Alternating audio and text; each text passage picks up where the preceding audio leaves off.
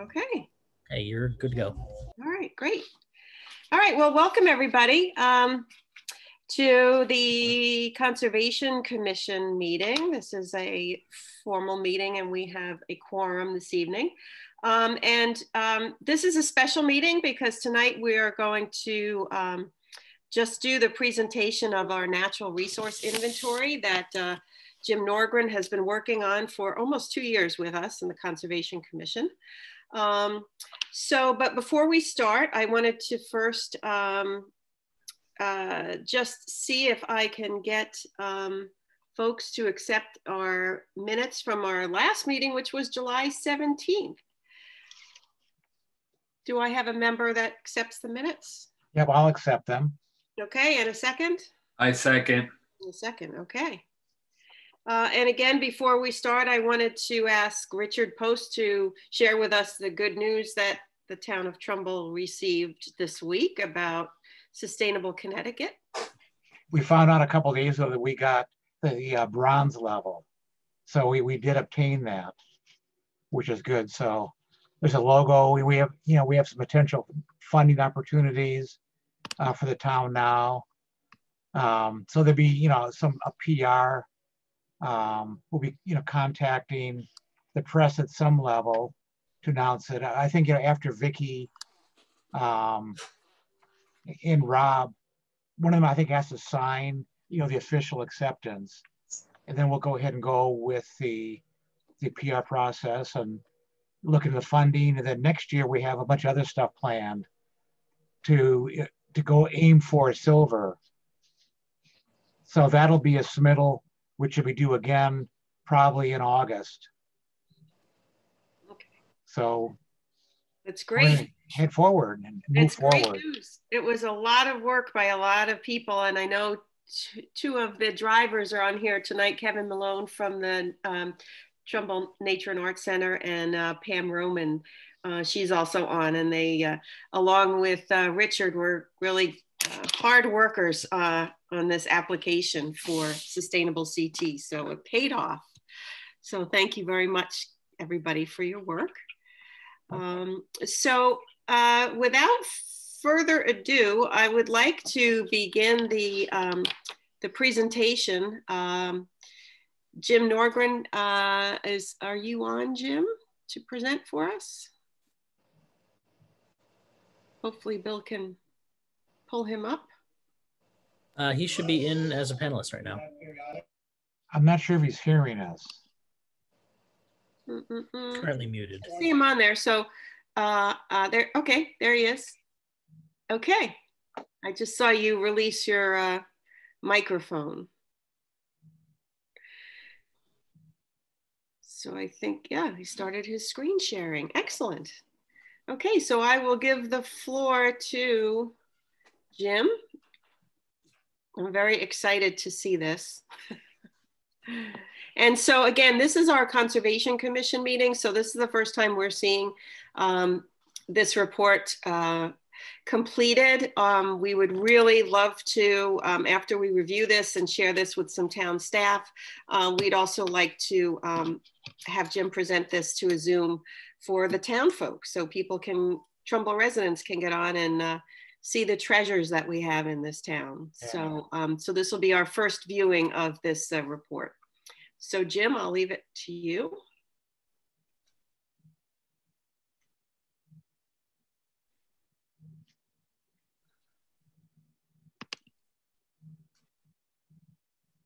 I don't hear him. Does anybody hear him? No. No. No. No. He didn't show on mute, so I'm not sure if he's hearing us, maybe. Jim, can you hear us? I see you. All right. Let's see, let me do a quick chat, see if he can. I don't see the chat on here.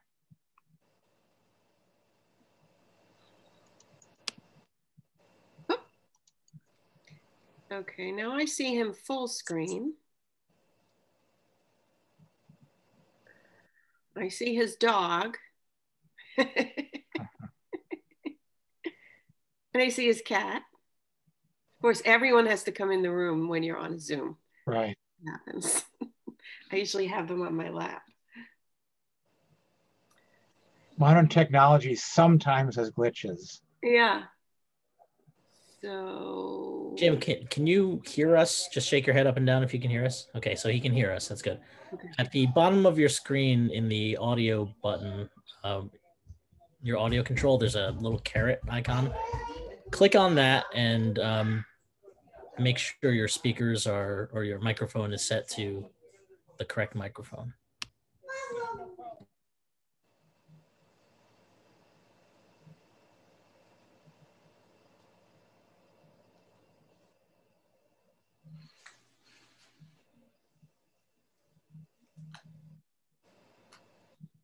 If you're having trouble with that, there's also a test speaker and microphone button.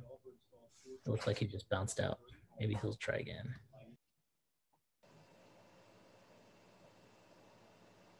Does it make any difference if we all mute our? No. No, it's it looks like it's a microphone issue on his computer. Okay. He's coming back. My wife on her laptop a couple times had a problem, and I had to go in and select the microphone for some strange reason.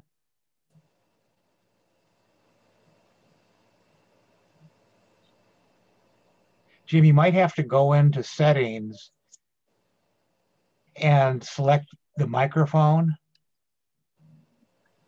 I'm not sure where that, let's see. Yeah, Jim, in that caret menu, if you click there, there should be a thing to test your speaker and microphone, and that'll play some audio and then ask you to speak something, and you'll see the microphone levels bounce if it's working correctly.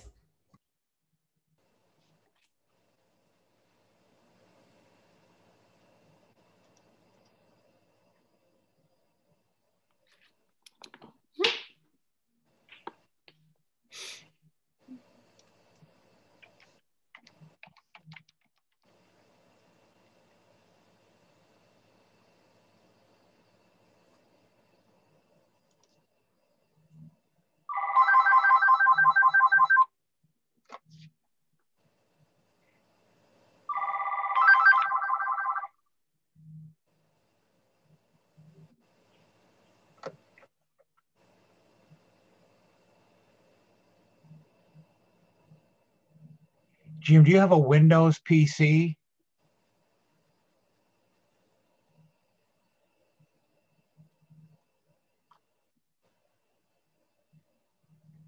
Bill?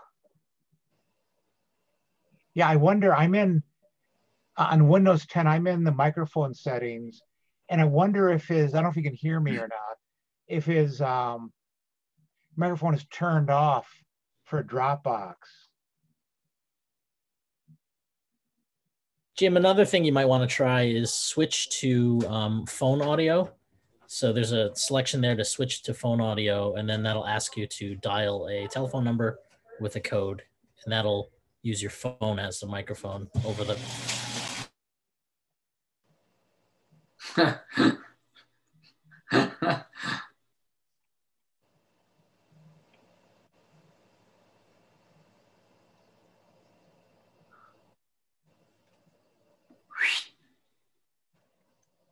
Bill, I see you have your lead IT person there. Yeah, he was just playing with a paper shredder, which is not convenient.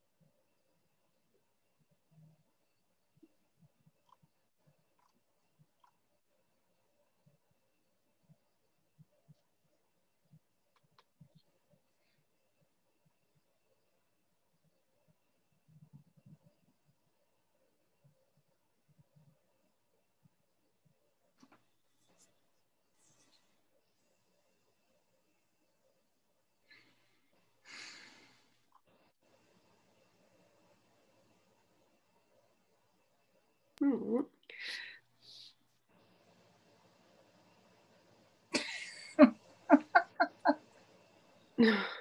Call me 914. That must be Jim. Yeah. All right.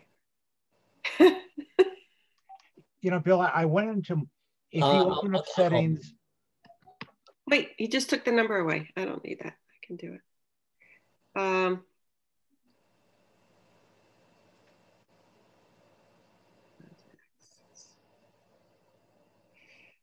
Jim.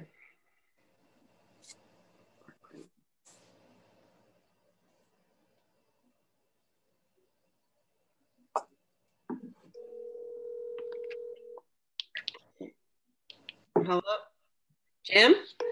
Oh.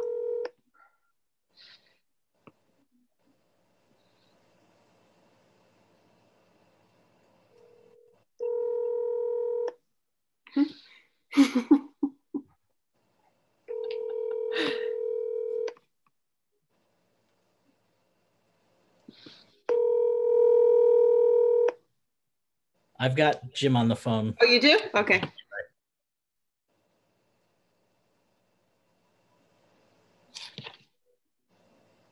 Okay, so while I have them up there on mute, so I wanted to continue with my opening.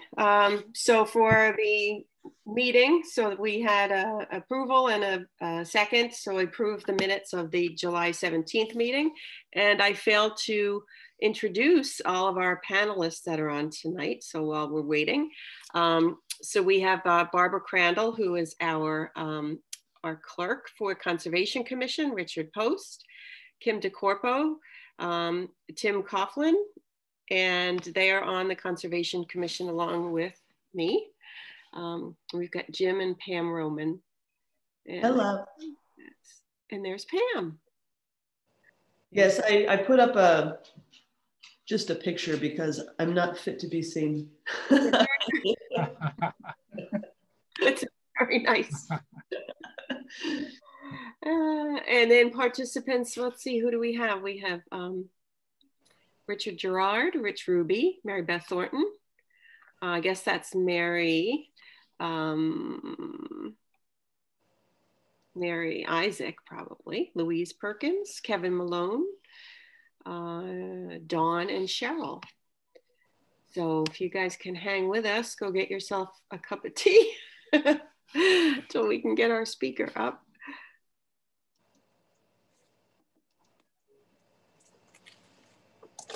Mary Ellen, do you want to approve the minutes from the other July 1st? Yeah, so the July 1st meeting was a special. Can you hear me? Yes, we can hear. Yeah. Okay. Okay, so hold on, because now I had a July 1st meeting. The Apollo has landed. A special meeting. So do I have a motion to approve the July 1st special meeting minutes? Sure, I'll approve. Okay, do I have a second? I'll second. A second. Okay, so make a motion to approve. Thank you. We'll approve the minutes of the July 1st meeting along with July 17th meeting, and let's keep Jim going while we have him. Okay, yeah, who knows how long this will last. Okay. Okay, thank you, Bill. You're welcome. So you can't hear me too well, but I'll try my best. So, okay, so this is draft, and we can make any changes, recommendations, take anything out that you want to, right? We start by reminding people that an NRI is allowed.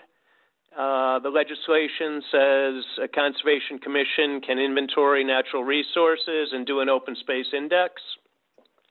And we spoke about the difference between an inventory and an open space index, and it's a matter of degrees. We looked at open space in this natural resource inventory. If a town's really undeveloped, you'd call it an open space index. If you're looking more at land that's already protected, as in the case in Trumbull, and how to manage it, you call it a natural resource inventory. So we don't want to get hung up on the difference, because there really is none. But when people ask, why are you doing an inventory? Well, it's because, we're supposed to by the statutes.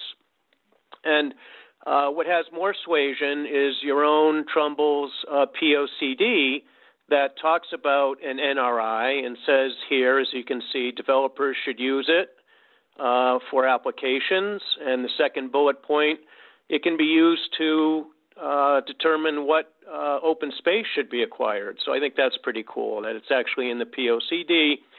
Again, in case there's pushback, not that there will be, but if there are any questions, why are you doing this? That's the reason why. Going through briefly and simplifying what an NRI is, the goals are simply, as the name implies, ID the natural resources, ID the threats, and then come up with recommendations or options and strategies. Going through those three, and this is going to be all apparent to you, so I'll be brief, but the conservation values, and these would be the same in Trumbull or most any town in the region, your trees, your water courses, habitat, greenways and hiking trails, and scenic vistas. The threats, especially in Trumbull, because it is so built out, are stormwater pollution and flooding and water pollution. Development actually, ironically, is less of a threat because you're fairly built out. Invasive plants are not as big a problem in your parks as they are in some other places. Be glad to know. Lack of enforcement or the oversight is always a problem in any community. And then, although the NRI does not focus on climate change, and that's really beyond the purview, that's really a national and international issue. We do mention, of course, climate change, and especially for Trumbull, with heavier rains, you're going to get more flooding. The recommendations or options and strategies, and these are going to be the same that are outlined in the POCD. Outreach to citizens and businesses. That may surprise you that that's up there at the top, but I think that might be the most effective action that we can take, because in Trumbull you've got 10,000, 12,000 homes pretty much built out, and if we can educate, if homeowners can be good stewards of the land, that'll go a long way to protecting your natural resources. Secondly, you can acquire open space. We've got some parcels to look at, although there isn't much more vacant land in Trumbull. We can create hiking trails. That's always popular. Stormwater improvements, enforce and expand regulations. I know you've talked about a steep slope ordinance, and always revegetating, renaturalizing the town with vegetative buffers and street trees. So what we did was surveyed with field surveys on the ground 52 parks and open space parcels, and we worked off Steve Chapman's list, which I'll show you in a sec. The green, as you can see, are the parks. The yellow is the other town open space. These are parcels that had been part of the land trust or had been in other ways that the town had acquired them, a lot of times in subdivisions in the 70s. They're not officially designated as parkland. I don't know if that means they can be sold or not, but we wanted to focus on those as well. In red, we didn't look at Frog Pond because that's private. On the upper right, the cemetery we didn't look at because that's private. But the little dialogue box on the upper right says, since only 1 or 2% of Trumbull is still vacant, green landscaping with homeowners and citizens and businesses and institutions and schools might be the most effective option. Just quickly going through the list, we stopped at under 2 acres. so if it was too small, we didn't survey it. But we looked at these 52 town-owned parcels of open space and town parks. And while the inventory is over 600 pages, I want to explain that. With 52 parcels to look at and at least 10 pages of maps, you're already up to 500 pages. So I would view the second part of the inventory as more almost a nature guide for any of the individual parks mentioned. The first 40 pages is going to be the summary. So that's the way I would look at it. So I look at, in this case, Beach Memorial and Twin Brooks Park, just as an example of what we did with all 52. We did the field surveys there, 1, 2, 3, 4, 5 visits. We identified the conservation values at Beach Memorial, so their forests, their trails, their wetlands. There's the floodplain, which is important for flood control.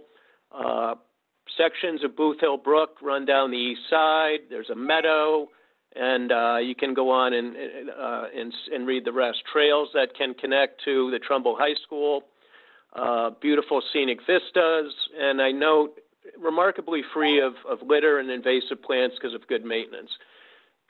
The threats, again, this is an example. We've done it with all 52 parks and parcels. Flooding, neighbors continue to clear right down to the pond, which creates pollution. You've got mugwort coming into that beautiful meadow you're restoring. There was the proposed pool that could have resulted in tree cutting. Litter is always an issue, but most of the parks were really well maintained and very litter free. And climate change is going to cause more flooding. In fact, with FEMA money, one of the homes right just east of Beach Memorial was bought out, along with another one by Canoe Brook Lake because of constant flooding, and that unfortunately is only going to get worse. The recommendations would be to allow buffers to grow up around the ponds. Some of them have nice buffers, educate the neighbors, get the mugwort out, bird boxes, fishways. Actually, there are alewives that migrate all the way up to that dam, and Steve Gebhardt of Connecticut DEEP would love to work with the town to put in a fishway to let them get further upstream into Pinewood Lake, I think it is. We could connect trails, we could add signs to explain the value of native plants, and continue to limit fertilizer and pesticide. So this is just an example, again, of what you can find in pages, 40 through 600. And if nothing else, and I hope a lot of these recommendations are followed, I think this could be a good nature guide for citizens who want to know more about their parks and more about some of the undiscovered non-park open space. So for each of the 52 parcels, we did these GIS maps, satellite elevations, topo, streams and wetlands. The environmental communities, that's mainly what the survey focused on the ground, and surrounding open space looking for connections.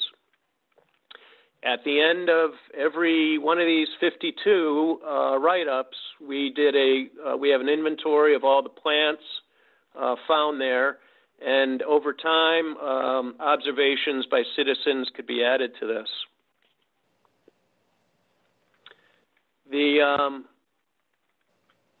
one example, it was mentioned in the previous slides that the POCD recommended using the NRI for applications.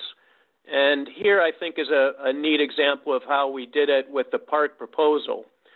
And we're not saying, here's an alternative that we came up with by looking at the natural resources around the area where the pool was proposed. So number 2, that wetland there, when you look at it, it's really just a drainage ditch. So a low value wetland like that, maybe that's a better place to expand the parking lot. Instead of, we looked at the wetland number 3, that's a high quality wetland. So shift some of the pavement into the low value wetland. We looked at where the pool was proposed. That would require cutting of 70 mature trees. You don't want to do that, of course. We looked at where the playground is, and that's a lot of fill. That had been a wetland, but there's a lot of fill there. So this recommendation would be, protect the valuable wetlands, construct in the degraded wetlands, swing the pool counterclockwise, and protect that beautiful grove of 70 mature trees. So again, just an example, as the POCD is recommending, how the inventory can be used for land use applications.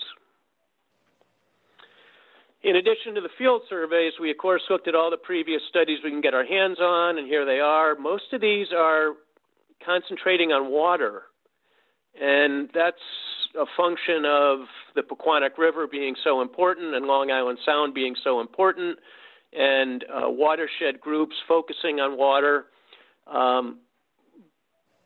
But we don't necessarily, just because those were studied, we don't want to necessarily make that the focus of the recommendations. Maybe we do, maybe we don't, that's up to you. I'm not going to go through these except for the POCD at the very top. And again, because the POCD is done by your citizens, approved by your town council, I think the POCD has the most influence and is the best guide. The others are important, of course, but some of the watershed-based plans are focusing on regional issues, which are important. But again, the POCD, I think, has the most influence for your town. Going through all these reports, you'll find common themes. The natural resources are going to be the same across most towns. The threats are going to be the same, and the actions recommended are going to be the same. So if you summarize all those recommendations, over 100, you come out with the same things. Open space protection, stormwater pollution prevention, planting trees, green landscaping, and stronger regulation enforcement. The Pequannock River Watershed Plan focused a lot on stronger regulation. And again, that's your decision as a town, and that's something you want to talk about and decide how you want to go forward on that.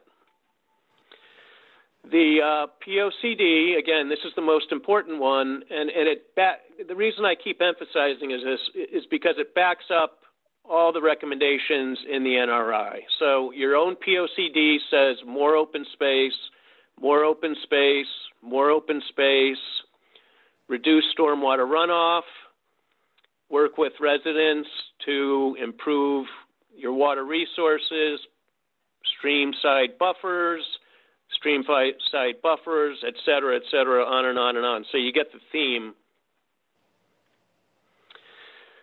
I point this out because people are surprised that the Pequannock River is listed as impaired in the town of Trumbull. And this is why there's so much emphasis by these watershed plans on the Pequannock River, because of a high level of bacteria and total suspended solids. Most of the river flowing through Trumbull is polluted. And I know that came as a surprise when I mentioned it to the Conservation Commission originally, so it must be a surprise to most citizens. And this is kind of an interesting, almost an ethical question. Do you care if the river's polluted? In a sense, of course, you do, because it runs into Long Island Sound, and in another sense, you do because it's created by our own stormwater runoff. On the other hand, we'll go through some of the actions that can be taken to help clean up the river. They're very costly. So the way I look at it is if you're doing things to protect your own local streams, you're protecting your local lakes. That's important to neighbors and citizens. And the steps you're taking to protect the water resources, planting trees and vegetation, those have other benefits aesthetically to the town, good for wildlife, good for air, et cetera. So it's just a kind of an interesting question. You know, all the studies focus on the river's polluted. How does Trumbull want to deal with it is a question, you know, for you all. Now, a more immediate impact for the citizens of Trumbull is the flood risk, which is, again, going to only be getting greater with the high level of pavement and more storm runoff, more frequent and heavier precipitation. And this is the flood risk map. And it does not take, I think this is 2018. I'm not sure if this flood risk map has been updated or not. I know they are updating these. The point is it's already out of date. And with heavier precipitation, it's only going to get worse. So many of the recommendations, preserving open space, renaturalizing with trees and plants and flowers, et cetera, will not only benefit the Pequannock River, Long Island Sound, aesthetically be nice to the town, improve property values, et cetera, they will also help ameliorate the flood risk, which I know is a big issue in town. So let me move to the recommendations. And again, I'm just throwing these out. These are, if they're adopted, they're all voluntary, and I would like input on this. But I think you'll see they dovetail with what the POCD has been recommending, and they'll dovetail with those other 100 recommendations and all the other studies of Trumbull. So I know this is a little wordy. I don't expect you to read it, but as I said, because Trumbull is mostly developed, the answer to issues with natural resources is going to be with the citizens. There's not so much open space left to buy. So if we can, through education and outreach, get citizens, and that includes schools and institutions and businesses, and properties owned by the town, to be renaturalized, you know, we have a good chance at improving flooding, stormwater pollution, water pollution, in addition to all the other things that trees bring. So an outreach program would hope to reduce pesticide fertilizer use, increase use of native plantings. I mean, imagine if every yard planted trees. That would, you know, with 12,000 homes in Trumbull, environmental problems would go away. That's not going to happen, but we can make an effort. Now, at the bottom of this, I think this is interesting to point out that your Department of Public Works already has an excellent brochure that can be used as the basis for a series of mailings and postings on the town website and any sort of social media outreach you want to do. Also, there's already a pesticide and fertilizer management plan. I wasn't able to get my hands on it, but I'm sure it's good, that the town is using at Twin Brooks and Unity Park, which could be models. And then finally, the Green Streets program can be used as to inform how plantings can be done on Trumbull streets and parking lots. You know, it comes down to planting more trees. Second recommendation, and since there's so few places remaining in Trumbull that are not developed or protected, this acreage isn't big, but I think symbolically, visually, it'd be very important for the town. I'm thinking of the two farms along Daniels Farm Road, Plasko Farm, and the other one, which I can't pronounce. You know, I'm not sure if those are going to be around in another generation. At the top is that simple infill lot, 1 acre that is for sale at Parlor Rock, which would really disturb the experience for people hiking on the rail trail there. We mentioned at the last meeting the Hidden Pond development, which is already flooded, and I can only imagine how much more flooding would be created if they do construction there. and I'll show in a few more slides how that could create a greenway. The Hardy property is right next to the Pequannock River Valley Park, so that would be a nice expansion. The Pert House is on Daniels Farm Road, that beautiful old Victorian. There's a lot of open space behind it. The Chrisick lots are the cider mill right across from the town hall, and there is a nice interconnection that can be made there. And I don't know what the church is up to, but it would be nice to inquire about their plans for that 55-acre parcel in the middle of the Booth Hill Greenway, the Gate of Heaven Cemetery. So a little more on the, okay, I'll get to more open space in a sec. The third recommendation, we've talked a lot about stormwater, and one thing we can go back to is just continue to emphasize your own town's stormwater management plan. Every town has to have a management plan for stormwater, as you know, under the Federal Clean Water Act. It can be viewed two ways. It can be viewed as an unfunded mandate. This is very expensive. On the other hand, if you kind of view it as a way to go forward as repairs are being made, as things are being constructed, over time, a lot of these stormwater improvements can be implemented just through basic maintenance without a lot of capital costs. So catch basins are the goal. The town's goal is to clean them all annually. You have over 8,000. You're cleaning about 10% now. Fortunately, they're targeting what they think are the 10% most critical ones as far as getting filled up and pumping those out so the catch basin can function. You know, that goal of 100% cleaning would be wonderful. By the regulations, you're monitoring impaired waters now for bacteria, and it's recommended that you monitor for nitrogen, which would pick up more of the stormwater runoff. It's also recommended that these impervious areas be disconnected. That means, you know, taking up pavement and filling in with natural vegetation. You've done one to date. That's the Long Hill Green Lot, where the parking lot was changed to porous pavement. But you've got, I believe it's 1,500 acres of directly connected impervious area. So that's a big hurdle.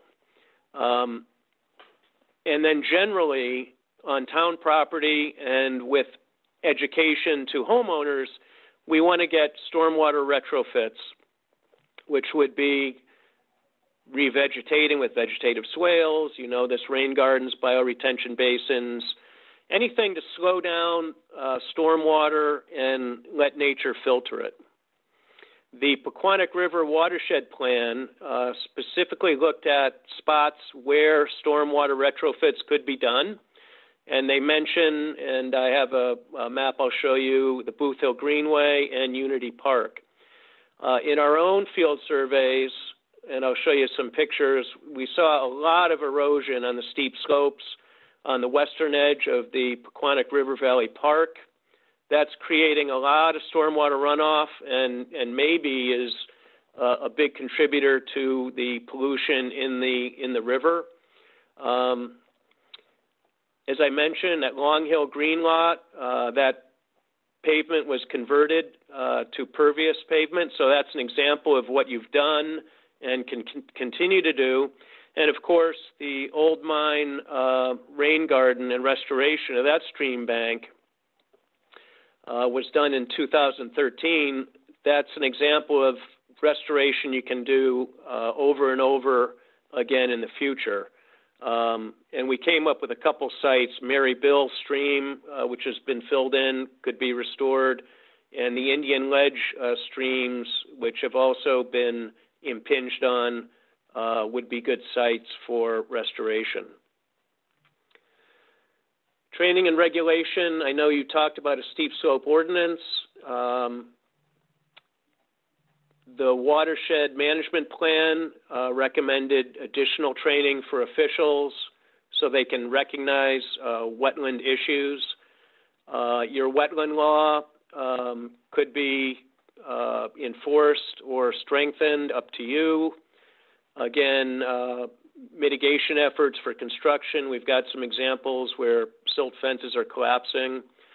And then on all these 6 town-owned properties, there's a lot of neighbors just continuing to cut the lawn, and those are, those are instances where the town really should send a nice letter to the neighbors saying, and they should post it so the neighbor knows, please stop mowing our town parks.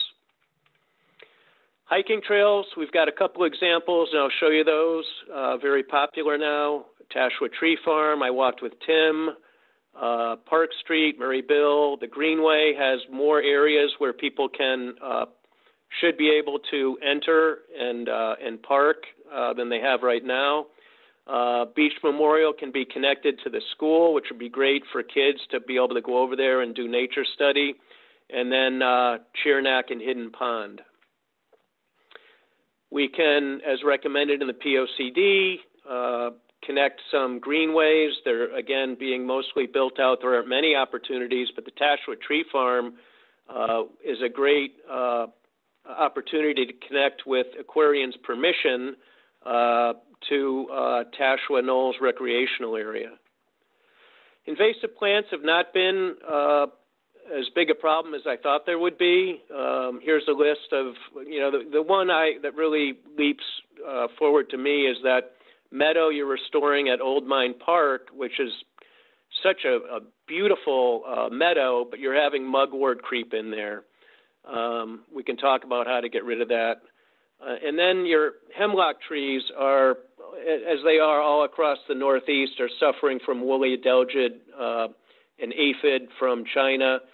And it is possible to treat some hemlocks because they're so important to the river valley there, because they grow in the shade and they shade and protect the water quality in the Pequannock River. Lastly, again, this is beyond the purview of the NRI and really, what you're doing, and there are other groups that are working on climate change, although this is probably pertinent for Sustainable Connecticut. Just the laundry list of things that all towns can be doing to ameliorate climate change.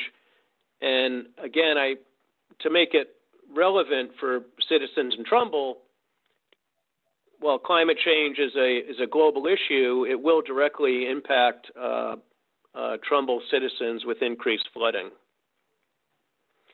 So those are the recommendations. I'm going to go through now just a couple examples of what we talked about, open space acquisition and trails, and then I'll finish up with some examples of stormwater damage and what you might be able to do with it.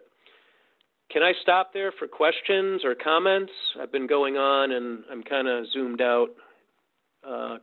Questions, anybody? Comments?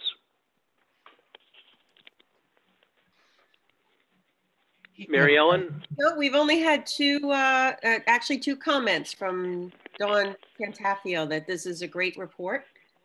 Well done, and thank you. And Mary Beth Thornton also said this is a really great report. Well, good. Let's hope it, I know it won't gather dust, right? Not with you all taking it up. Okay, let me continue. I've got about 10 more minutes to run through if you can bear with me. Acquisitions. I did reach out to Rena, and we didn't really get much of a dialogue going as far as what they're doing on the land acquisition committee. And, we should reach out to them, and for all I know, they're planning on acquiring all of these. And I mentioned at the last meeting, there is now $900 million a year authorized by Congress for open space acquisition across the United States in the Land and Water Conservation Fund. So that's new, and Trump signed that, and that might be a way to fund some of this. So that little 1 acre at Parlor Rock, I don't know if that's still for sale, but that would be a shame to see a big house there. These are the parcels I mentioned to look at for potentially for acquisition. And you can see the cemetery in the upper right. On the far right is Hidden Pond. Just to the right of Route 8 are the 3 farms, which I think would just be so important visually and culturally and historically to protect in town. And then the others, that's Parlor Rock on the upper left. And then the 2 at the bottom are the ones I mentioned that abut the Pequannock River Park. And the far left is the one behind the cider mill. I talked about the greenways. I walked this with Tim's favorite place, the old Tashua Tree Farm. But one nice thing about using GIS, you can see these connections that are not always apparent from the ground. There are, some, maybe they're just deer trails, but you could put a beautiful trail network in there. There's parking access. With Aquarian's permission, you could hike all the way to the Easton Reservoir, and you can hike all the way to Tashua Knolls recreational area. So that would be fantastic. And then on the right, we mentioned this at the last meeting, that Hidden Pond development. The other nice thing about using GIS is you can look beyond one town's border, and it was nice to discover, I didn't know that the town of Shelton had protected 1, 2, 3, 4, 5 parcels directly abutting the town-owned parcels that are shown there in lime green. And again, you can see in the blue watercourses going through that property that it's a very waterlogged property. It's already, the culverts are already flooding, and I think it would be nice to protect that, to create that greenway and trails, but you could justify, I think, protecting it just to prevent flooding of all the neighbors. Another nice greenway, I think we mentioned this at the last meeting, again, looking cross town, the Hallaby Preserve, which has a small trail going through the center of it. All these neighbors on the cul-de-sacs could be hooked up there if we blaze trails and put signs up. And it would be nice to be able to work with the town of Shelton to make a nice destination over to, is it Trap Falls Reservoir, if I got the name right? And then finally, at Unity Park, opportunity for trails for people while they're watching a ball game. And another example on the right where there's a small existing trail at Davido, but it could be linked up with the other town-owned properties just to the south.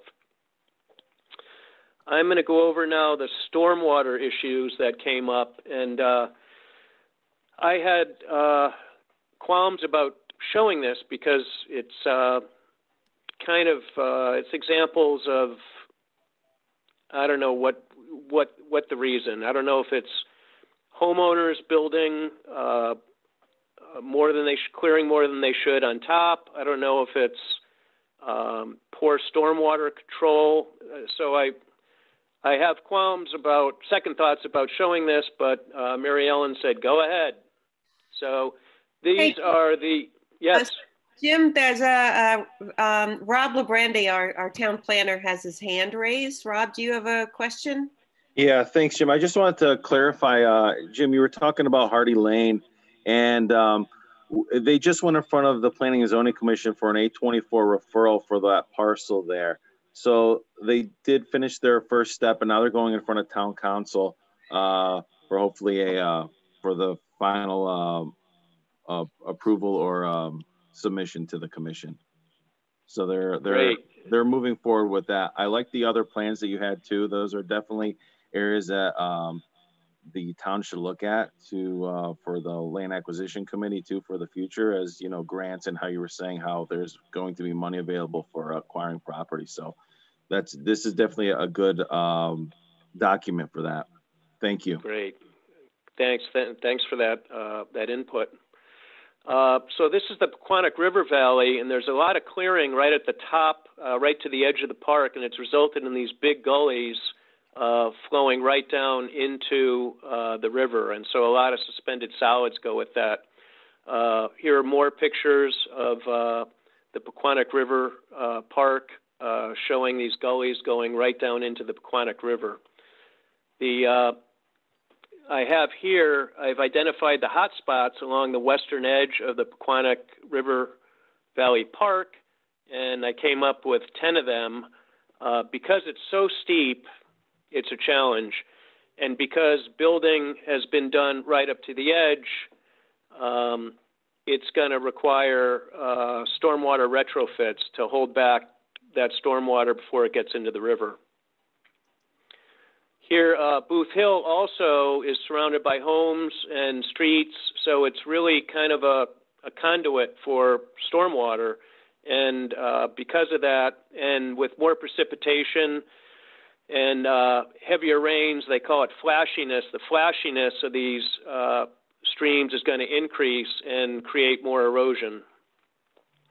The Pequannock River Watershed Management Plan actually noted that there were good opportunities for stormwater retrofits and stream bank restoration all along the Booth Hill Greenway there. I just thought that was interesting, and that was a regional plan of multi-towns, and they singled out, along with a couple others, the Booth Hill Greenway as candidates for stream bank restoration and stormwater improvement. And that would help, again, if we don't care, and I know we do and we should, about Long Island Sound, you know, we care as local citizens about Pinewood Lake, and this is all draining into Pinewood Lake. On the positive side, this was a good example, I'm sorry it's fuzzy, of really good stormwater control at Beach Memorial. It's simply riprap. You know, sometimes it's as simple as backing up and dumping riprap into these eroded culverts to hold back the suspended solids and the nitrogen and the phosphorus. The enforcement, as I understand it right now, is on a case-by-case basis. So if complaints come in, inspectors will come out. I know from being involved in town government in my town, it's very, very difficult to enforce regulations on your citizens. The last thing you want to do is be fining your citizens and voters.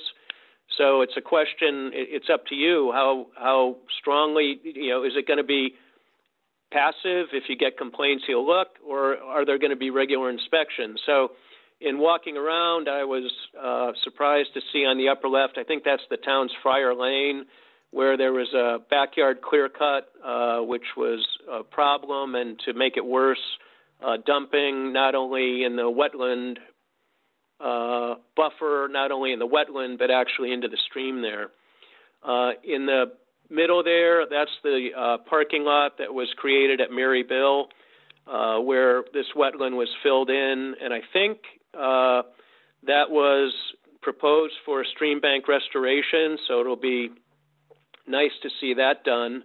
On the right is just an example of, you know, silt fences, and if you have, that's a building on a very steep slope by Tate Road, by the Pequannock River Valley Park.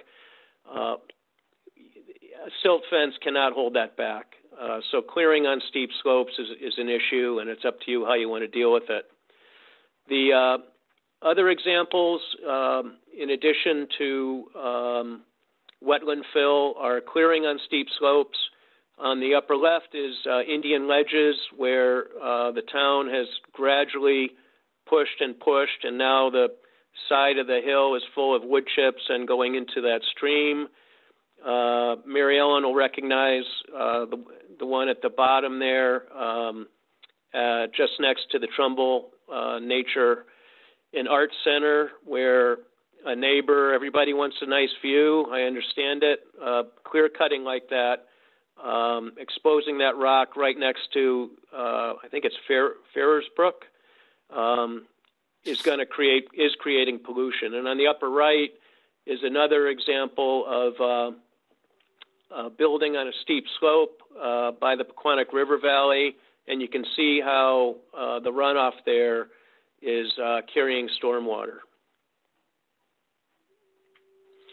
So that's the conclusion. One thing to go forward with in protecting the water and controlling stormwater, as I said, is to begin with your town stormwater plan. This is for streets and other areas that the town has jurisdiction over. The other part of that would be citizen outreach, so that, again, with 12,000 homes, you've got a lot of parking lots, you've got a lot of driveways, a lot of sidewalks, a lot of roofs. It'll be a challenge, but through education, if people could hold back some of their stormwater with vegetation and the town can follow their stormwater management plan, that's the way to not only protect your water resources, but as I said, as you revegetate, you get all those other benefits of aesthetics, wildlife habitat, cleaner air, shade, cooler temperatures. So just to review the stormwater plan, you've increased testing of catchwater basins in the last 2 years. I looked at the last 2 plans, and we emailed back and forth with Tatiana a few times on this to make sure it was all accurate. You've cleaned 10% of the basins. If you can clean more, the goal is to clean 100%. As I mentioned, you've disconnected one impervious area at the Long Hill parking lot. If you go forward as things are redeveloped, it won't be such a high capital expense. The highway department's being trained once a year. You have a fertilizer plan. So following that stormwater plan and then educating landowners to do the same, I think is one of the best ways to protect the natural resources. At the bottom here are 3 important points, and then I'm done. These maintenance actions, as I said, can be viewed as an unfunded mandate. You know, why should we have to do this when it's Long Island Sound's problem? On the other hand, if you create the stormwater pollution, then you're responsible for it. So Connecticut DEP mentions over and over again that they have funds to work on stormwater control, stream bank restoration. And I think one value, which I didn't mention about a natural resource inventory, is it helps in fundraising. Governments and foundations want to contribute and will only contribute to a project that is well thought out, is rational, based on science, and is supported by the citizens. So when you if you went to Connecticut DEP and said, you know, we recognize we have stormwater issues that are affecting us individually with flooding and are affecting our river and our lakes and ultimately Long Island Sound, I think you'd have a good chance of getting funding for restoration. The other 2 recommendations here as far as funding come out of the Pequannock River Watershed Management Plan, and I'm not that familiar with them, but you could establish a stormwater utility. You know, a user fee is a fair way to raise money. On the other hand, it's very difficult to levy a fee or raise taxes. And then finally, by banding together regionally with the other towns in the watershed, either by establishing a sewer authority, as they say here, or just an intermunicipal agreement to work together, is another great way not only to share information but to attract funding, because funders really want to fund intermunicipally and work on solutions on a watershed basis instead of a town basis only. So thank you for bearing with me. I know that was a lot to go through, and I know Zoom is not the best way to communicate, but here we are. Any questions, comments? And if you don't have them now, let Mary Ellen know so that I can incorporate them, because this, this really has to come from the Conservation Commission. I know we've been keeping apprised each other through PowerPoint presentations, and we had that hike at Misha Brook, and Tim and I hiked at Tashua Tree Farm, so that the Conservation Commission members, understand what we're doing in the field surveys. But this really has to be your document. Yeah, Jim, I'm wondering, have any towns tried a GoFundMe type approach to fund some of these things?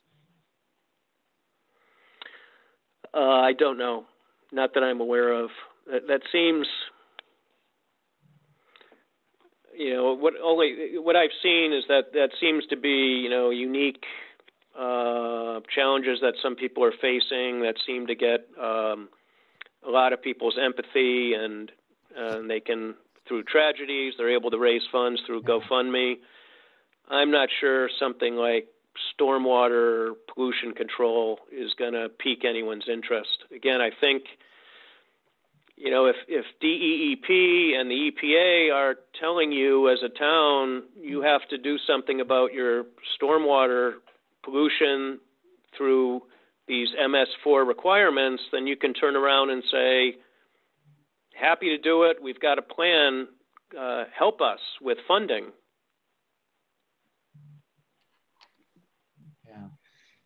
Hey, Jim, I got a question about land acquisition. You were talking about the federal funds that are, I guess, available or last year's federal budget. Can you just go over that real quick? Yeah, it just was passed a couple of months ago. The Republicans in the Senate out west were in favor of it, which is great. And it's called the Land and Water Conservation Fund. It's been there, I guess, since the 70s.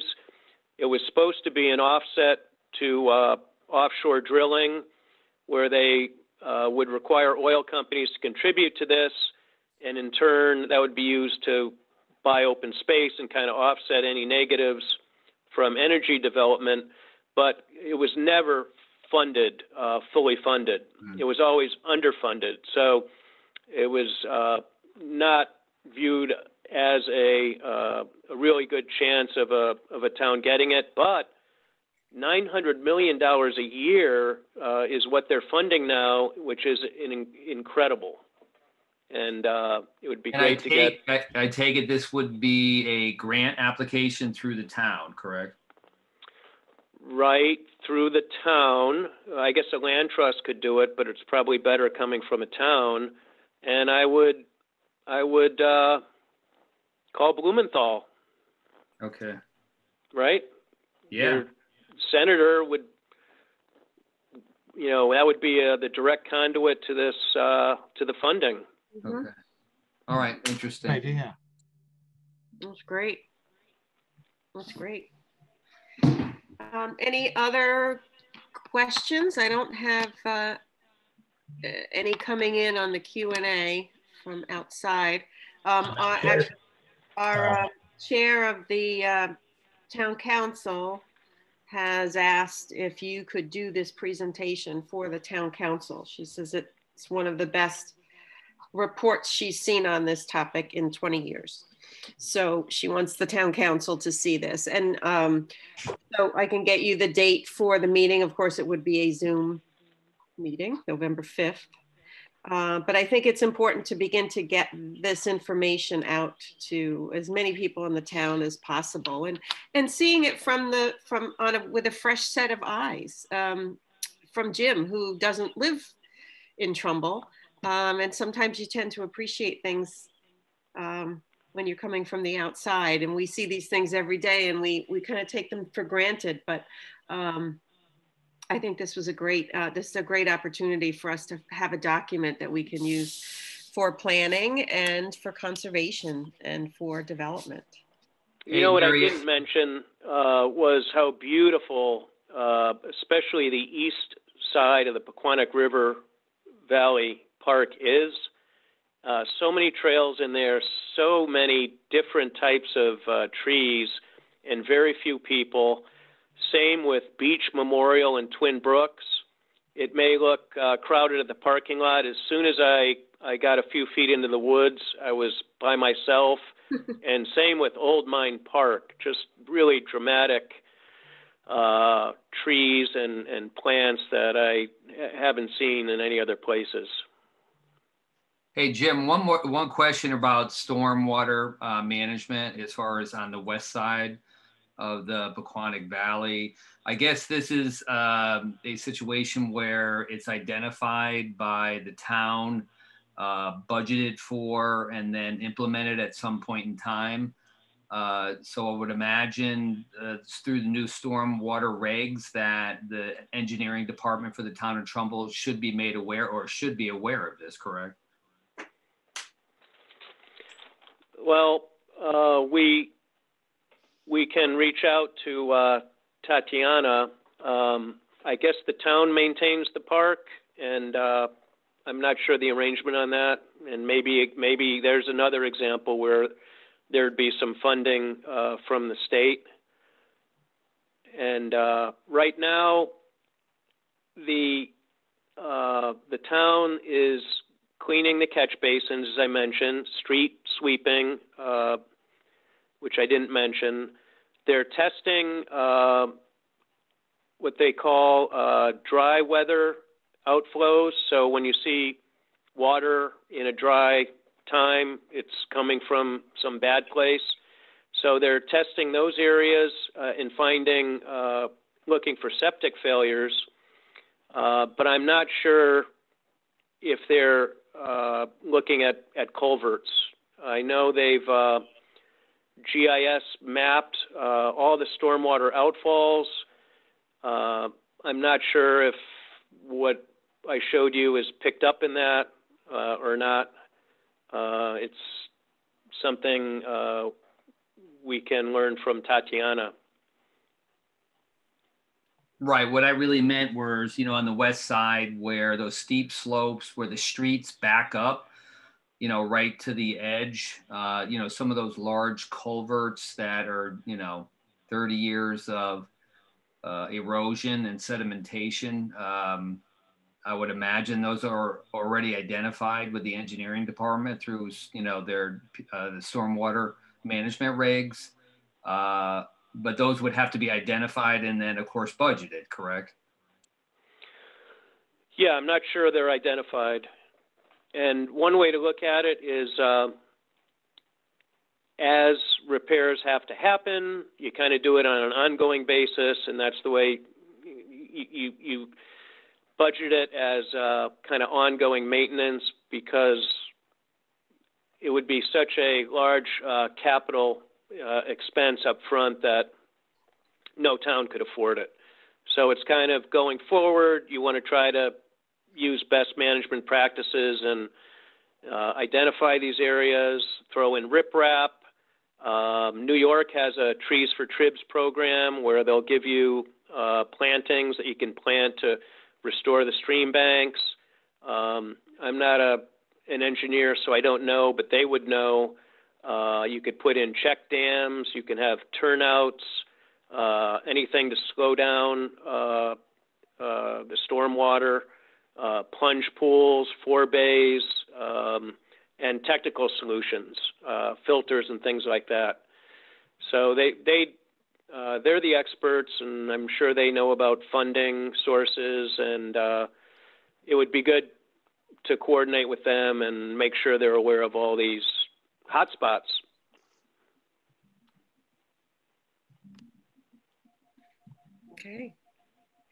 Okay.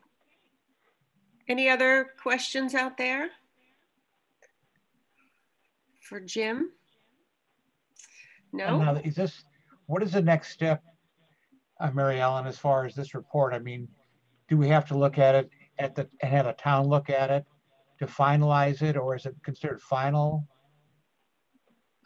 Jim, from your perspective? Well, what towns do is they adopt the NRI with a local law. That's what Mount Kisco did. That gives it a little more standing. But even if they don't, It's in the POCD. It's to be referred to for land use applications. And the POCD says it's to be used as a guide for potential open space acquisition. So whether it's adopted officially or not, it's up to you to put the teeth into it. And again, I'd be happy to, of course, present to the town council, but I'd really like to have your feedback and tell me, like Jim, just take that slide number 5 out, or whatever you think is appropriate. Well, personally, I like to let them all know that, it's whatever classification the Pequannock Valley is, I think everybody really should know that. I would agree with that. If it's designated as polluted or whatever, I think a lot of people walk the valley, they look at, oh, the stream is beautiful, everybody's happy. But if the residents found out what the reality of the situation was, then that may change, some people's mindset. Yeah, I would definitely agree to leave the good, the bad, and the ugly in there. It's the reality. It's what it is. And we can choose whether or not we do anything with it. But I wouldn't want to take anything that, quote, looks bad, as long as it's not a private homeowner, lawsuit type issue. But if it's a general issue like that, I think we should leave it in. Good. Yep, I agree. And, there's some areas that you focused on, like Hidden Pond, for example, that, there had been, there's an approval for development there. It was approved probably 10 years ago. And it's just sitting there. And these are things that need to be revisited because the land has changed. As you said, now it's pretty solidly wetland in there, and it was 10 years ago. But we do have some of these very vulnerable locations that may have been earmarked for development. Some have been cleared, but never developed. And, this is a good document for us to get a 36,000 foot look at our town and some of the areas, how they're connected. That on that Daniels Farm Road area, that's 10 acres. You look at that on any GIS map and it's amazing. It's big, beautiful 10-acre woodland there. And we're looking at that disappearing fairly soon with a housing development. So I think it's time to take this information and, make it official and make it a tool for us, just like Jim said, for use by our land use boards, just like our Pequannock River watershed plan is, just like the natural, the flooding documents that we have to do for FEMA every couple of years. Those are documents that we use all the time. So this is great. I'm so excited about this. This was actually a document that we was going to be the first thing that we did as a conservation commission in 2000. Gosh, what was it? 2009. And so it's taken this long to get it done and approved. And Jim came into our lives and put on his hiking boots and did it for us. So I'm very thankful. This is labor of love. Yeah. A lot of fun. Yeah. A lot of fun. Yeah, Jim, if you figured out, I think you made $1.50 an hour on this. No, I think it's fantastic. Maybe in yen. I think it's fantastic, and I can't wait for you to present it to the town council. Yeah, I'm very happy they're interested. And I will say, Jim, when I saw this photo, on the cover page, that's very impressive. I mean, the people are going to see that. And if you like, natural beauty, I mean, that says a lot right there. I mean, who would have thought that would be in Trumbull? Mm-hmm. But it is. And so, we should, maintain the beauty of Trumbull. It's one of the assets we have. It's stuff like this. So we're also close to, the trains and highways. So, which can be good or bad, but it's a great little place to live. Yep, and I think we just got a comment from Richard Gerard, who's the chairman of the Inland Wetlands and Watercourse Commission. So he would like to coordinate his commission to get and, watch the Zoom when it's presented to downtown council as well. So I think that's great. So thank you, Richard, for jumping in on this. It would be nice to have land acquisitions see this as well. So, so if the town council meeting's November 5th, it looks like we've got a week to get out the information to the other staff and town commissions to get on board. Is the meeting, I've heard a couple of conflicts with the town council meeting being the 2nd. Is it the 5th or is it the 2nd, I wonder? Well, let's see, Mary Beth Thornton. Is Sustainable was going to have a teeny role in that? 5th. Yes, correct. That's right.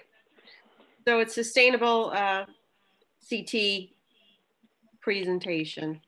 And the chair of town council thought that it was a good meeting. That's the 5th. It makes sense to add it to the report because they're going to talk about the purchase adjacent to the rails to trails, which is highlighted in this. So it's the 5th. So yeah, everybody's saying, all the town council people are saying it's the 5th. Okay, good. They probably know. Yeah, I think they do. Yeah, so Dawn and Kevin have jumped in and said it's the 5th. Okay. Okay, good. And I think Sustainable also can, use this, going forward, some of our actions. Sustainable covers pretty much everything from A to Z, from natural resources to the community and traffic and you name it. So Jim, you made two cents an hour, but this was of high benefit to the town. That's all that matters. And hopefully you enjoyed it. Oh, it's a labor of love, as I said. Yeah. A beautiful spot. Yeah. Yep. Great. And on that photo, you have on the left side, left middle, I see some blocks. I wonder what the history of that was. There might have been an old bridge or something there at one time. I think I've seen that. There's an ice house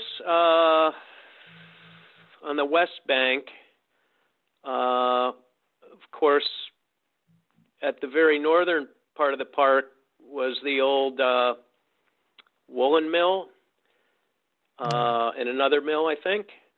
And what you're looking at right there, I'm not sure exactly what that was.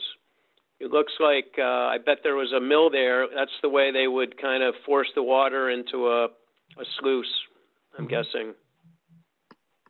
Just one quick, side note is for education of interest, you can put QR codes. You could literally take these 4x4 posts slanted and plant a very small QR code, which can be easily printed. And that would link to a website, which of course somebody would have to maintain and put stuff there.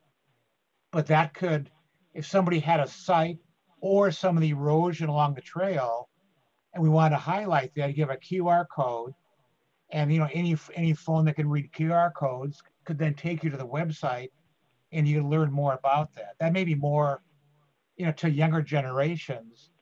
But these are great scout projects because all the trails can use more blazes to clarify and educational signs to show people what they're looking at and tell them how they can do it at home. Yeah. Yep. And we had a Donna, the expert sign maker at Old Mine Park, put that kiosk up, which nice. Looks great. Yeah, it does. It's a good example. Yeah. Well, this was wonderful, Jim. Thank you so much for. Thanks. And thank you, Bill, for figuring out the audio. Sure, not a problem.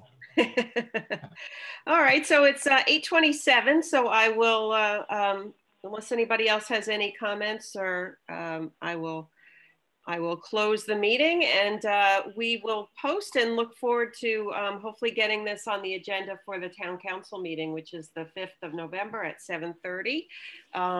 And get maybe some more folks in the town to see this. So thank you everybody for your attention, and Jim for your hard work.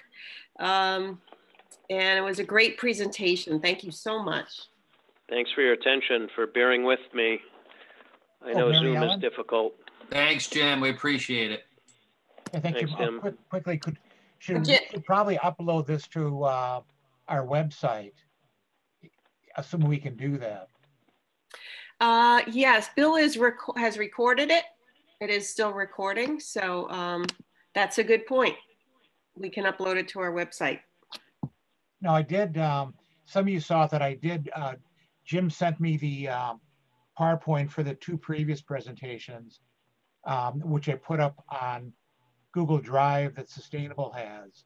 And so these are files that we could, put up as a PowerPoint type presentation as well. And if that's appropriate and everything. Yeah, so Kevin Shively says we should put it on TCTV in their video archives. Trumbull Community Television. Good. So maybe we can look into that. Richard, do you want to look into that to see how to get it on there? Sure. All right, I'm sure Bill can help us with that. Excellent. And I guess, now Jim, this is a PowerPoint file, Yes. I'm assuming. Uh-huh. I can send it to you again. Yeah, that'd be You want great. me to send it to you? Yeah, that'd be great. And then I'll send it to you now. Okay. And then I'll look into, Mary Ellen, how to get it on our local TV. Great. That would be great. Who is the current contact over there? I do not know. Because I talked with somebody at a town meeting maybe 2 years ago, and if he's still there, then I think I have his name. The Lara Walden is the person that you're going to want to speak with, and or email. Her email is trumbletv@trumbleps.org. I'm sorry, Bill, I was Trumbull. I'm sorry, the at Trumbull. trumbletv@trumbleps.org. Okay, got it. Okay. All right. Well, thank you again, everybody, and have a good night. And I don't say safe driving because you're all home. So all right, thanks, Mary Ellen. All right. Safe walking upstairs or whatever. Yeah, don't fall up the stairs. Right. All right. Thanks, everybody. Good night. Thank you. Bye. Good night. Thanks a lot, Jim.